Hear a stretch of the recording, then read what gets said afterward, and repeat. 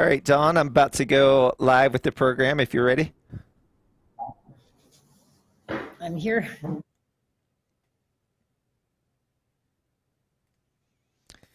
All right, all right, all right. Welcome everyone to another fantastic day. We have another guest speaker here with us today, and we're going to be welcome in just 1 minute. Our guest author today, and our next Read Around the World program starts right now. Don't forget, teachers, you can put your questions in so you can get those asked live here on the show into your chat if you're watching on the Zoom webinar. If you're watching one of our live streams somewhere, you can answer right in the chat of your live stream, or you can use Twitter. You can use hashtag Read Around the World or at LearnATW for Learn Around the World. All right, today's program starts now.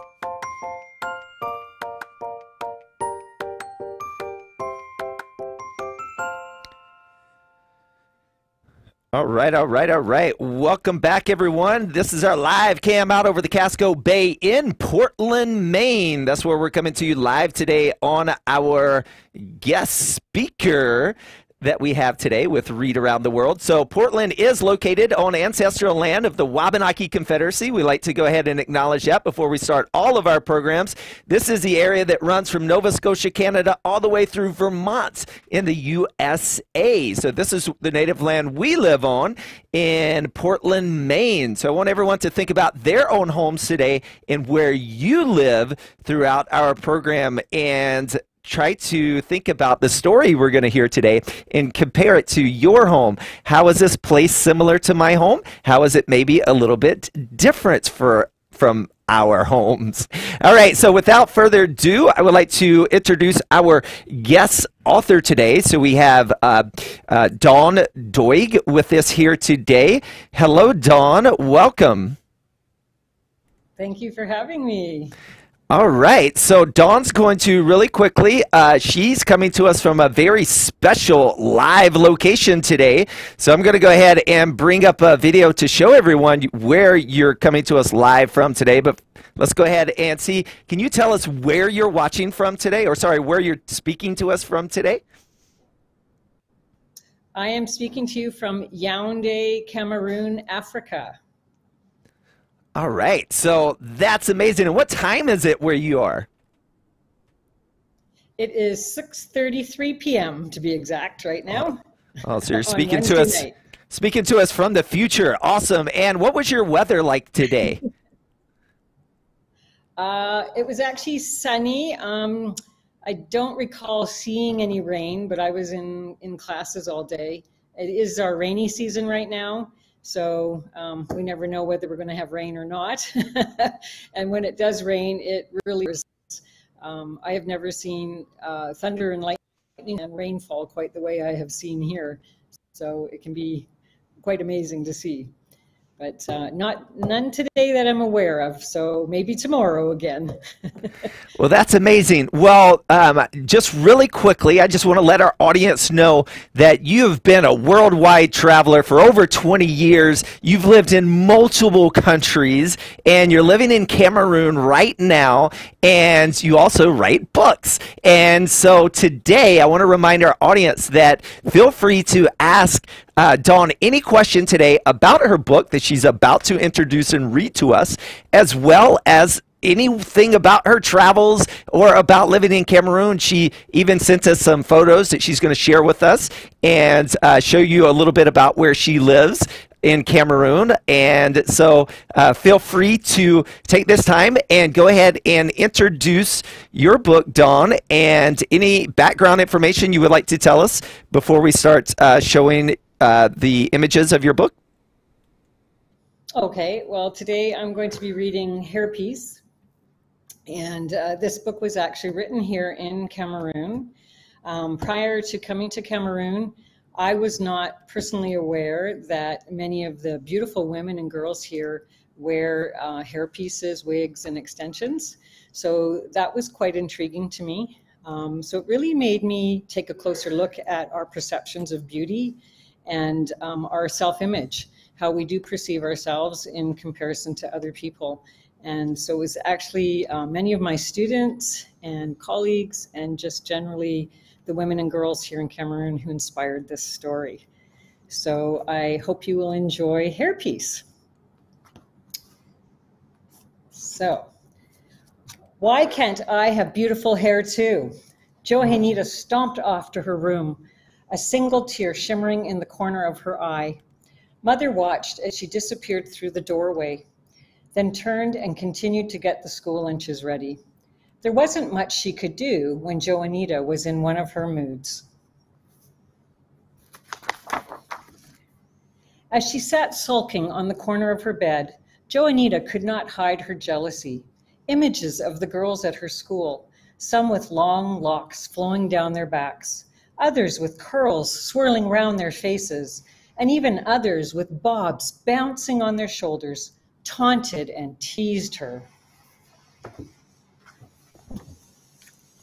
She shook her head and tried to erase the images from her mind. Her own short, tight kinks of hair did not budge as her head moved back and forth. Oh, how she longed to feel soft ringlets caressing her cheeks, or strands of loose hairs gently tickling her forehead in a gentle breeze. Saturday morning, Johanita was sitting watching TV. "Would you like to go to the mall and get a new dress?" Mother asked. "We could get a lovely new headband to match." Johanita shrugged her shoulders and slowly glanced in her mother's direction. "It might make you feel better," Mother smiled. "Sure," Johanita grumbled. The mall was always a very busy place. It was full of life. A low humming sound filled the air with chit-chat of people as they strolled the long corridors, making their way in and out of stores along the way. It reminded Johanita of bees busy in a hive, buzzing as they went the business of making honey. Then she saw it, a hair salon, and not just any hair salon. She ran up to the window and her eyes grew large with excitement as she scanned the mannequin heads that were smiling back at her. Their lovely hairdos beckoned to her. She turned to look at her mother with a huge grin on her face. On Monday morning, Johanita skipped onto the playground. The other children stopped to stare as she gently brushed the blonde curls out of her face. Johanita smiled and waved a little wave as she made her way to the monkey bars. "Wow, look at you," Brianna chimed. "We look like twins." Johanita cheered as she took Brianna's hand and skipped with her the rest of the way. Johanita loved the monkey bars, so they headed there to play.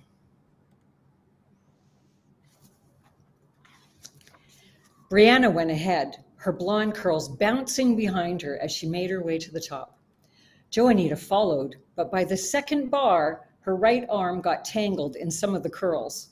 She swooshed her arm around, trying to get untangled. By the time she got to the top, her curls were a matted mess.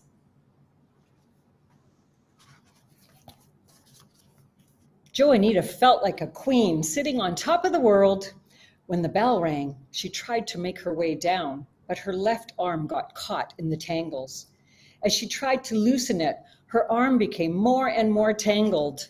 By the time she reached the bottom rung, she was holding the disheveled hairpiece in her hand. Johanita plopped the hair back on her head and headed off to class without a care in the world. On Tuesday morning, Johanita skipped onto the playground. The other children stopped to stare as she gently tucked some loose red hairs behind her ear. Johanita smiled and waved as she made her way to the swings. "Wow, look at you," Kezia exclaimed. "We look like twins," Johanita cheered as she took Kezia's hand and skipped with her the rest of the way. Johanita pumped as high as she could on the swings. She went higher and higher. Suddenly, the wind picked up and swoosh! Her lovely red bob flew right off her head, and hooked on a branch on the mango tree nearby. Children were giggling and pointing. As she made her way to class, Cole ran up and, stifling a giggle, asked, "What happened to your hair?" It wasn't right for me," Joanita replied.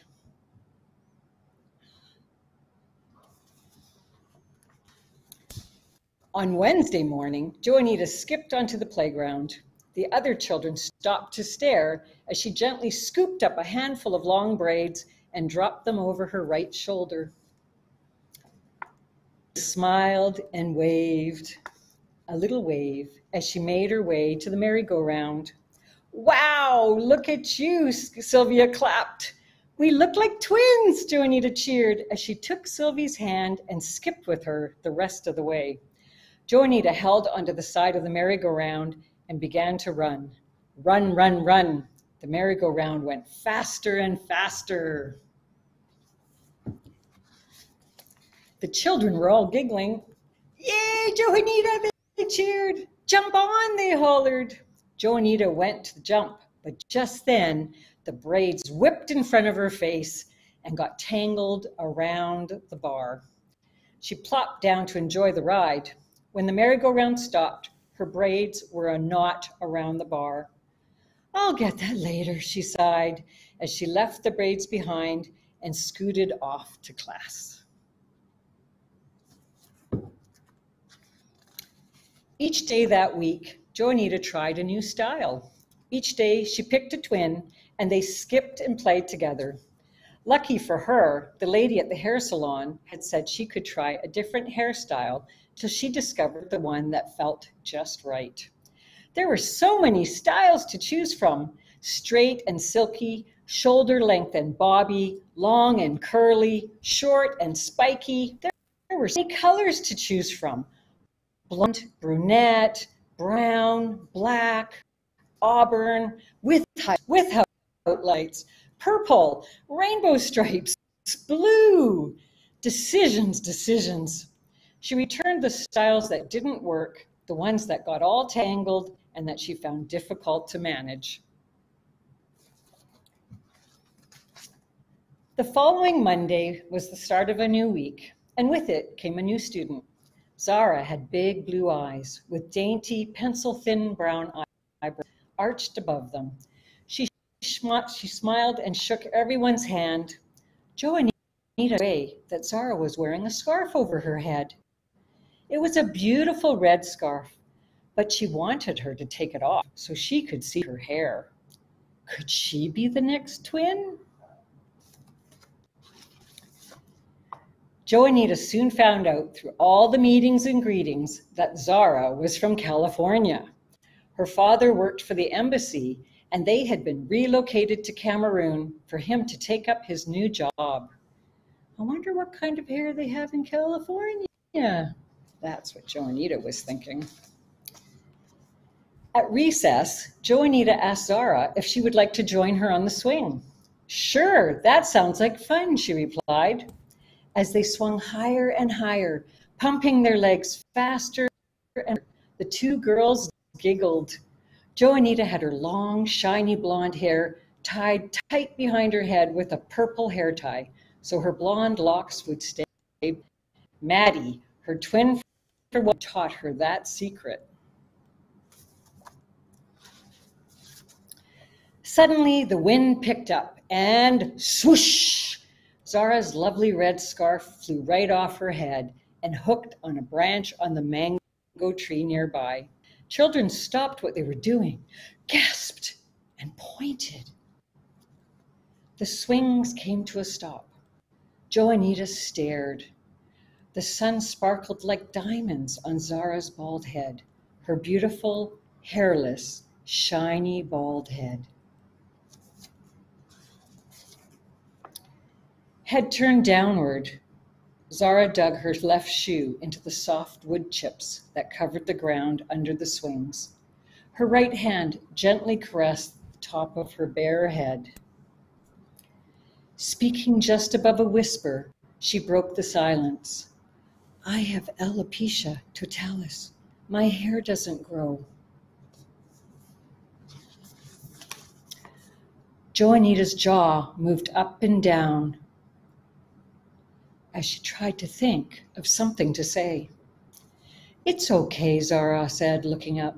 My mom has it too. It's not contagious or anything, though, so you won't catch it. Don't worry. Joanita sat. Joanita thought. I'm not worried, Joanita said, as she reached for the blonde ponytail at the back of her head. You're my friend, and that's all that matters.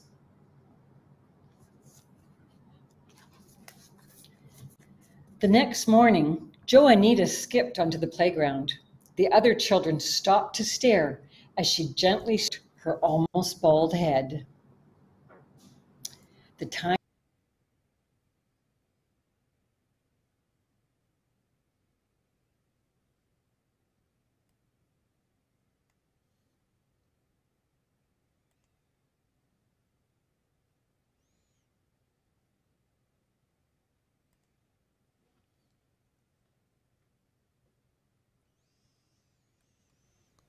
All right, we just dropped Doig, and she should be reconnecting in just 1 minute.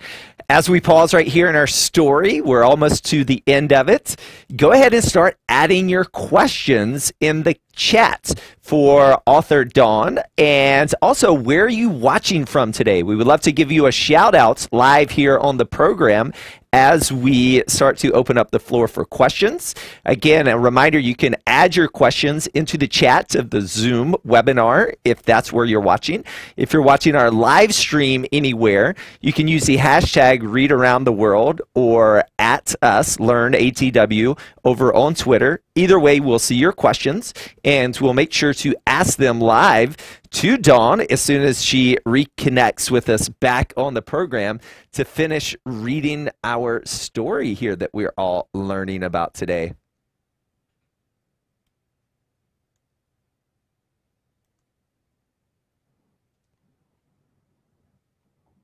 All right, so it looks like Dawn is just reconnected with us. As she's doing that, virtual shout out goes to Mrs. Powers' grade 2 class, virtual learning class. Big shout out to all of you. And please let us know where you're watching from as well. We love to know locations as we are coming to you live from our studio in Portland, Maine. And of course, we have Dawn back with us now from Cameroon. Welcome back, Dawn. I hadn't realized I had disconnected. I just continued reading. It happens, no problem. Technology's great when it works, is what we like to say here. So let's go ahead and I'll tell you where we lost you. We lost you right when we just started this page, when she came back, leaping back onto the playground. Okay.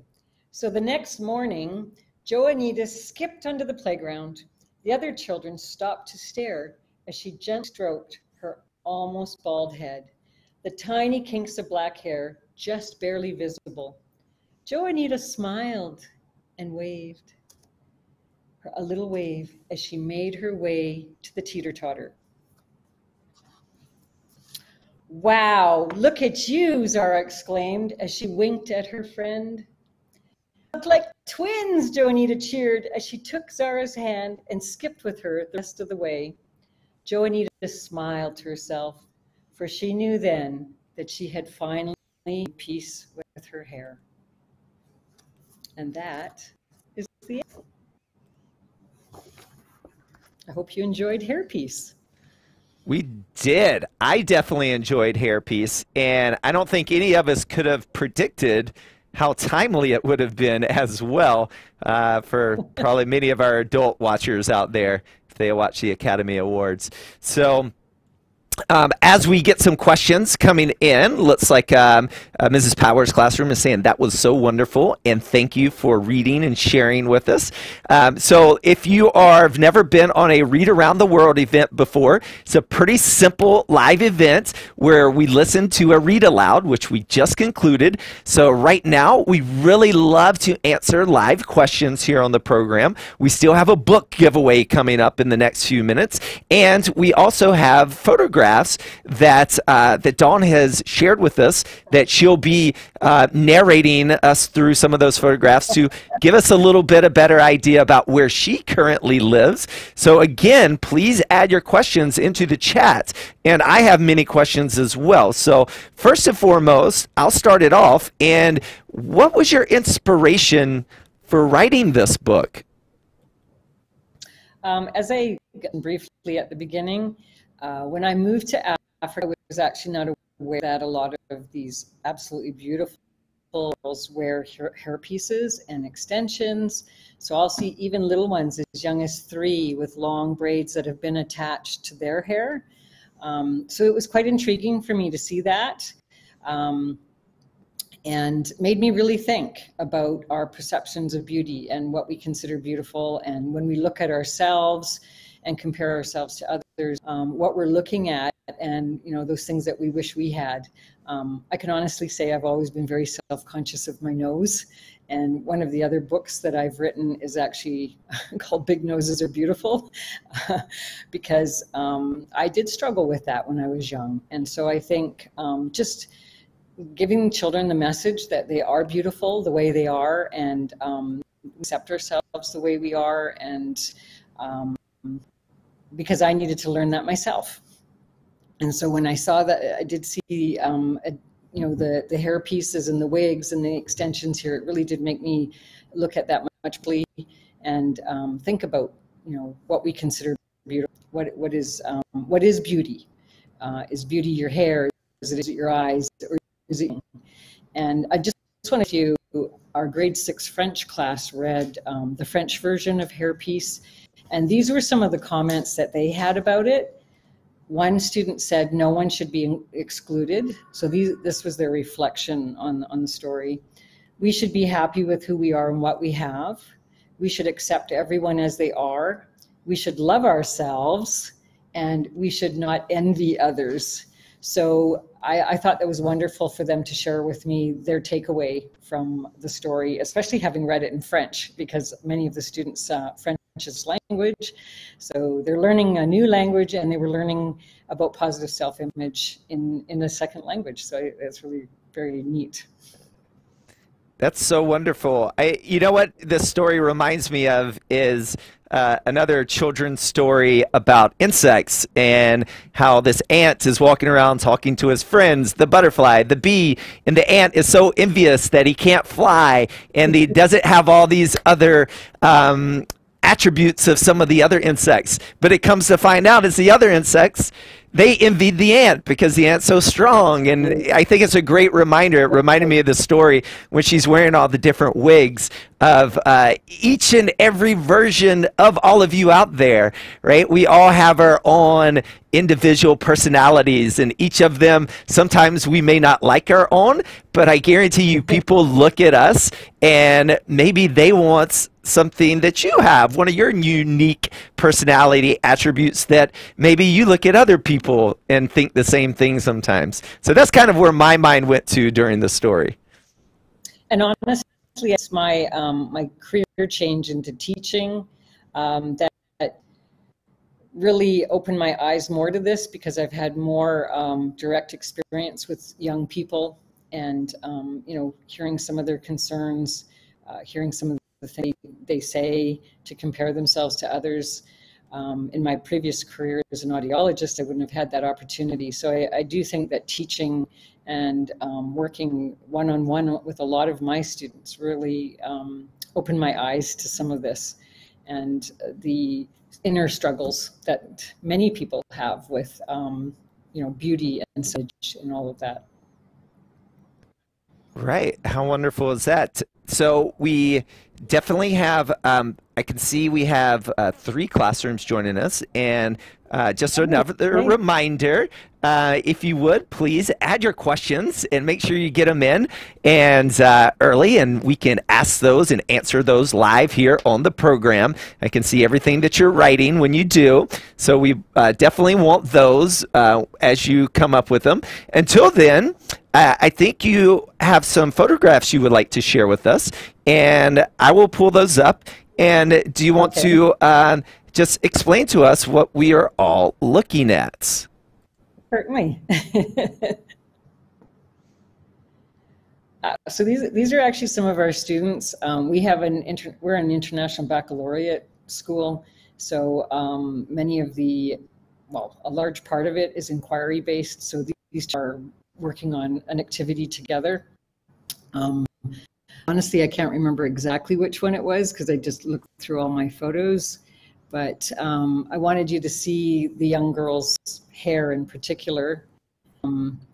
Because she is wearing some of the extensions attached to her own hair. And that's very, very typical. We will occasionally have some of the girls come in with their very natural hair. And again, I just think they're lovely, you know, and again, the feedback that I've had even from our local students and our local staff have been very positive because it made them also look at this in a different way. So, but yeah, I'm not exactly sure. These are students were in grade 2, so I'm not sure what they were brainstorming there, but it was one of their Nunavut inquiry activities. This was a read aloud in grade 2. This was latter, and again, you can see the young girl there with the pink bows and ties in her hair. So again, much of that is extensions. So again, of some of the hairstyles that we see here, and they certainly are lovely. But again, it was quite an eye-opener for me seeing this, especially on very young children. So yes, the librarian is there at the front with me as we're sharing one of my books. So that's that's our grade 2 classroom at our school right now here in Yaoundé. This was an assembly. Again, we have a multi-purpose room where we have our assembly. We have an outside gym, but again, often because of the weather, it may be smoky, it may be dusty, it may be raining. So we do have this large multi-purpose room where we can have our assemblies for the elementary students, because our school is from pre-K up to 12. So the assemblies happen at different times. So again, I wanted to share this because you can see some of these young girls with the very exquisite hairdos. So I wanted to share that again because it went along with the book. All right, awesome. And shout out and let us know. And do you love assemblies at your school? So I just double checked. So we have one classroom from South Carolina. So shout out to South Carolina today. A classroom from Argentina with us today. So shout out down in Argentina, and Ontario, Canada. So shout out Canada as well, which I think you have some familiarity with. Yes, Canadian, but I'm not from Ontario. I'm from the western side, from Vancouver Island. All right. So, shout out to Canada. My fellow Canadians. This is a fruit stand. So you'll see this along one of the main roads with quite a selection of fruit. That's one of the in Africa is there is a lot of fruit. So mangoes, papayas, watermelon, pineapple, you name it. They also sell vegetables in these roadside stalls, or you will see individual people with a table along the road sitting on a tree trunk, you know, a log or a little stool, and you can see them going to put up their things. So the woman will be on the back of a motorbike with on her stool and the bucket of fruit or whatever she's going to be selling. But it's quite typical to see somebody at the side, especially with bananas, mango, pineapple. So this is someone with some limes, a bag of limes on his head. And this is also a very typical sighting here in Cameroon, to see individuals carrying their wares on their head, whether the fruit, vegetables, bedding, so linens, pillows, you name it. So this gentleman has, I think they were either tablecloths, looks like probably tablecloths, but you will actually see stacks of pillows, and some of the stacks are incredibly high, which makes me wonder about their necks.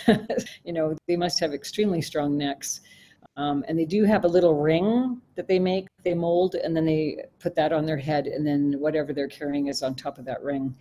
But yeah, some pillows, or like throw pillows put on your couch or on your bed. This is very typical. I mean, we don't really pay much attention anymore because it's such a regular everyday sighting. But certainly when I first came to Cameroon, it was very new to me. Very much the cultural wow, you know, when I saw this. And but yeah, it's very, very typical, everyday, normal kind of thing that you will see if you're driving anywhere. And we have been to a number of other African countries, and we have seen this as well. The only thing that I haven't seen, and I do a picture, was the shoe on the head. So here these two young men are selling shoes. So they will walk around with shoes on the head, and then the matching shoe either in their backpack, or they'll have them draped over their arms. And this is something that every time I still am like, wow, because I've been to Rwanda, Uganda, Botswana, Zambia, Zimbabwe, and I have not seen this in any of those other countries. So it seems to be very unique to Cameroon. Again, so this is foam, so like foam sponges that you would use to wash your car. And we'll see the men walking in large groups like this, selling their sponges. So they'll go to, you don't have the car washes like you would see in North America or some others. You'll normally see a car being washed in an empty lot, or just on a dirt road beside a building. So these men would take their sponges and sell them to those individuals who are making money by washing cars.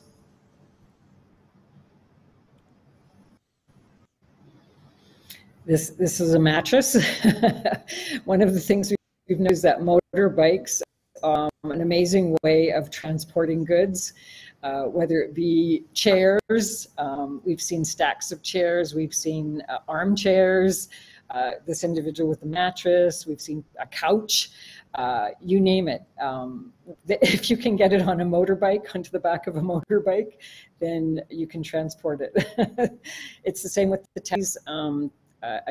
I included a couple of pictures of taxis. Yeah, the common sight, especially in the morning, as they're taking their goods to market. So you'll see bags and bags of onions, different kinds of vegetables, so especially onions, big bags of onions, leeks. Yeah, and we have actually seen vehicles that have collapsed because the whole bottom part has given way from the weight of these goods on top of them. So you'll see a taxi or a car. Look, I mean, these are onions. You'll see the car at the side of the road with everything's just buckled from the weight. And I don't know how long it takes for that to happen, but the car can only carry so much for so long a time, and then it eventually gives in. So this Cameroonians seem to be, from what I've noticed, they are very proud of their country. So you'll see a lot of the flags on display. They recently had a soccer challenge here, soccer challenge for Africa. And so it was held in parts of Cameroon. And so we saw lots of flags, hats, vuvuzelas with the colors flag. So very patriotic is what I would say from what I've noticed and what I've experienced.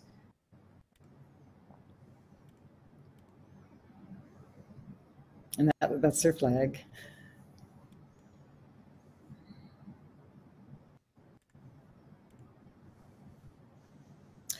This is a favorite place of mine because I really love primates, monkeys. They're my favorite animal, without question. And about 45 kilometers outside Yaoundé, they have the Mifu Primate Sanctuary. So where they've rescued, what we have there is the lowland gorilla, there are chimpanzees, and then there are a couple of other monkeys, but primarily the lowland gorillas, and then the chimpanzees, and they have quite a collection there. So they rescue these animals and take care of them. They even have young ones there, which we never get to see, unfortunately, but they are taking care of the babies as well. And from what I understand, just before COVID, they were trying to create a pangolin sanctuary as well. The pangolin is one of the most endangered animals in the world. They're taken for their scales and used for medicinal purposes. So there's a group here that are trying to save the pangolin. It would be interesting if students have never heard of the pangolin to look it up. It's a beautiful creature, very gentle, but because of COVID, I'm actually not aware if the sanctuary has opened. Certainly right now, we cannot go out to Meifu unless I think you book ahead and have a private tour, but it's not open to the public. I did manage to go there twice, so really enjoyed it, and actually got to see a load come out of the bushes and pound his chest. And I was not aware that they actually cup their hands when they do that. So it makes more of a boop, boop, boop, boop, boop noise rather than what you normally see in the movies where it's just a pounding. There's more of a very unique sound to it. And when I went there and saw that, I just happened to have my camera on and was videotaping when the gorilla came out of the bush and did that. And I rewound it and watched it about 20 times. It was just so fascinating, but absolutely beautiful. And so really happy to see that people are doing what they can to preserve them and keep going extinct.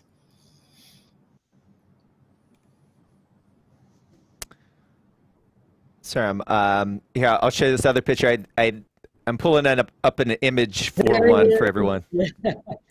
Yeah, that's the silverback, and he came out of when he came out of the bush. But he came out like that, and then he stood up and pounded his chest, so you can imagine.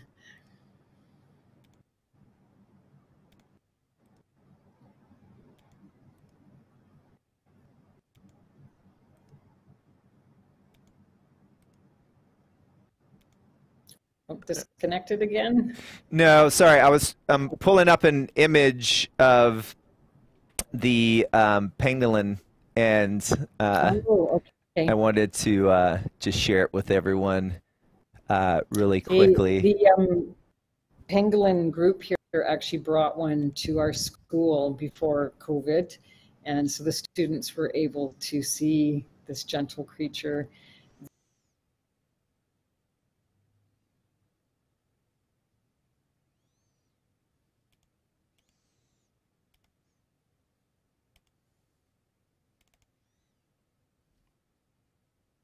They're nocturnal. So they're nocturnal. Yes.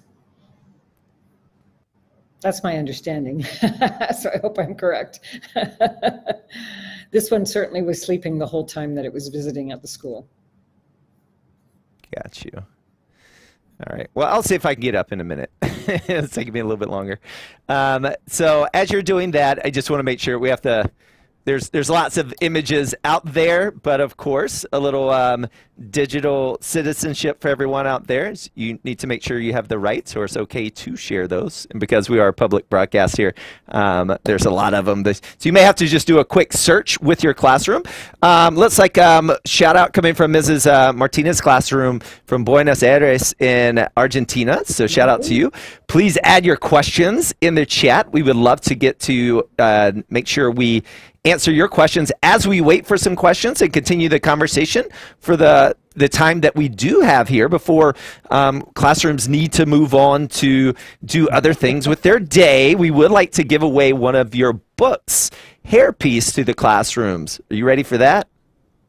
Nice. Yes. All right. Well, let's do it. So we have 3 classrooms that's with us live now, and we're going to give a copy of Hairpiece to.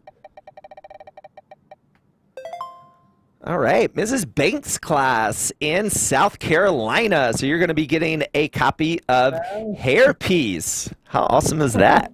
Congratulations. All right. So a couple of things that I know that I'm curious about is, one is, I don't know if how many listeners out there are aware, but I'll just ask you, did you draw your pictures in your book? For this, I did not. I do have books that I did, but I'm more of a cartoonist. So I do have 6 that I illustrate, cartoons that I created when I was 12 years old. So, but no, hairpiece, I felt it needed to be a more realistic. So the characters needed to look more real life.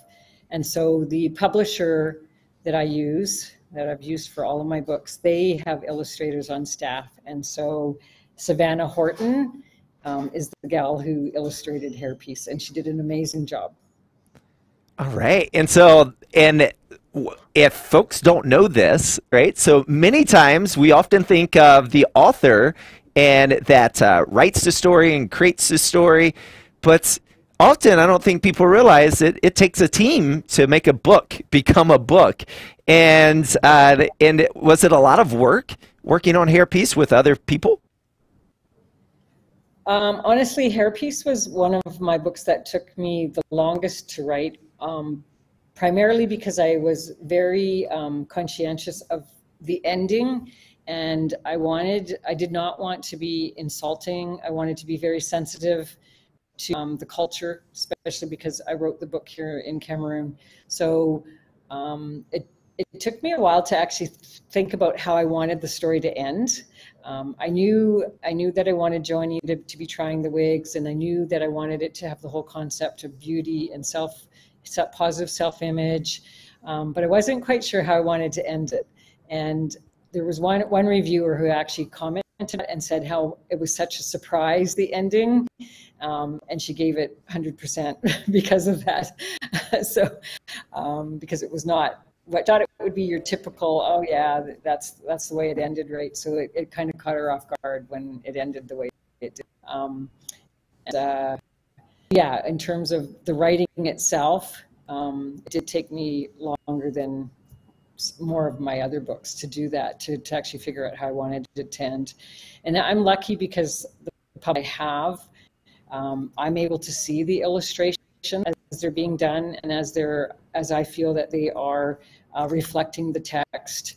So we do work very closely in that way. And my understanding from working with some of the bigger publishers is you don't always have that opportunity. So I feel very blessed that I was able to make suggestions or comment, and I didn't have to make a lot. Savannah did a fabulous job. So I'm just trying to think which one I might have commented on.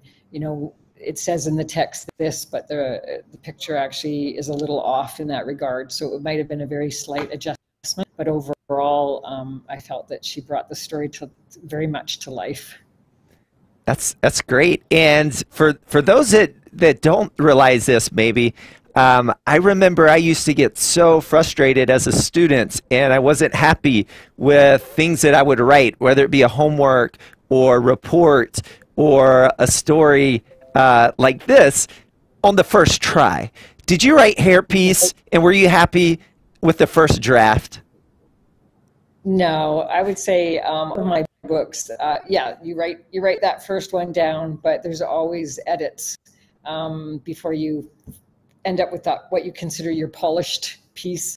And again, I'm lucky as well because the publisher also has an editor. So if there are issues with any of the text, or perhaps the way something has been said to be said a little bit differently, we can do that. But no, I wouldn't say that any of my books have ever been one write and then off they go. I write and then look over them and move things around maybe. I must share that several of my books have actually come to me in dreams. So I do keep, I used to keep a notepad next to the bed, but now I use my notes app on my phone. So if something comes to me in the middle of the night, I actually get up and write it down, especially if it's more than just a brief little idea. If it's several things, then I will write them down so that I don't forget them the next day. Because I have found that I've woken up and it's like, oh, what was that I thought of in the night? It was amazing. and I didn't write it. So, I'm not sure why stories come to me in dreams. I've heard other authors say that as well. But I think it's because of what you've seen around you, and so much of what I write about is inspired by things around me. So whether it's an experience I've had, or people I know, or my pet, you know, the inspiration is everywhere. So you know, if there's something I could say is, you know, for anyone thinking about writing, is jot those ideas down when they come to you so that you don't lose them.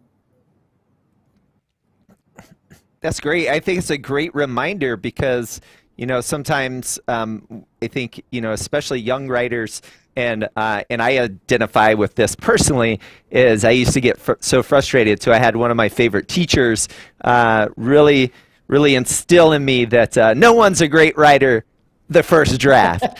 Right? So it's all about writing, rewriting, have someone spell check it, look at the grammar, and then, of course, give feedback on the story, and like you did with the culture.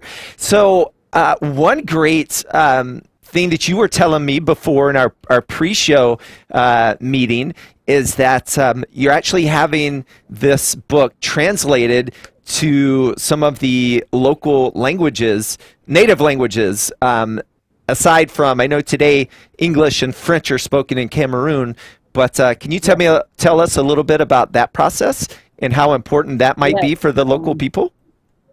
Oh, definitely. I think there's kind of a move similar to what happened in Canada. I used to work up in the Northwest Territories in Northern Canada, and they really were trying to get the local languages written down so they wouldn't be lost. And there's kind of a movement here in that way too. So they're wanting to save some of these languages. And one of my colleagues, her first language is Bassa. That's one of the local Cameroonian African languages. And so she is so excited she loves therapy. She can't say enough about the book. She's a French teacher who had her grade 6 class read it. So she has had it translated into Bassa. And we're looking right now to see if we can get it published here locally in Cameroon, because it's really expensive to ship books to Cameroon from overseas. So if we can have this published locally, that would really save the cost. Yeah, so we're looking at that right now, how we can go about that. I have the illustrations. I'm very grateful to the publisher for allowing me to pursue this project, so that we can get the literature into the local literatures. You know, they're aware that literature is very, education is very important, but the schools here are really lacking a lot on access to books. So this colleague of mine was teaching Bassa as an after-school activity. So she did have a group of students from our school joining her once a week after school to learn the language. And so she's really looking forward to having this story available in the local language as well. So really about that. Oh, fantastic. And let's see, I did want to share, because I was able to find an image. Yeah. And so what kind of animal is this again? It is nocturnal. I did do a check. I was right. And you said what kind of animal is this again? It's called an anteater. I think it's the only again, I don't want to say something wrong, but I think it's the only mammal with scales. So it's not a reptile. Again, I would have to look that up, but when we were talking about a previous student, we found out that it was the only scaly mammal. All right. So this was a. And they are endangered specifically because of their scales. Oh wow! So these are. This is from SouthAfricaToday.net, shared via Creative Commons, and a great conversation. If anyone wants to learn about Creative Commons, then go ask your teachers.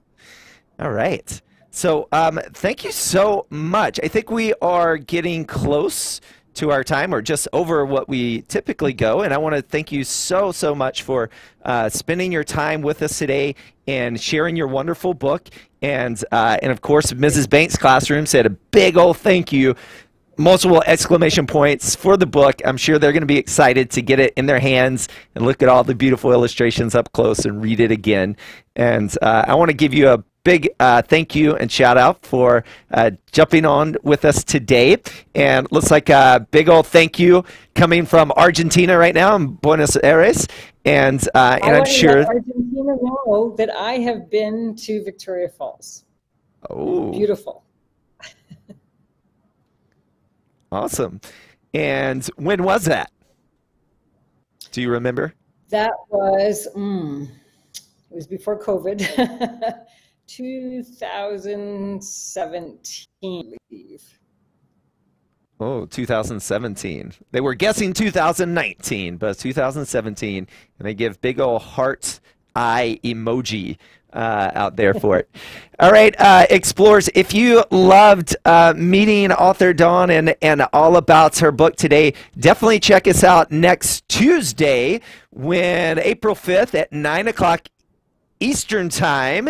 We're going to have Marty Chan on the show, a fantastic speaker from Edmonton, Canada, and he's going to be reading one of his stories to us next week. So we look excited and forward to having Marty Chan on the show with us. And until next time, everyone, don't forget it's a big world out there. So keep reading around the world. Bye, everyone. Thank you so much.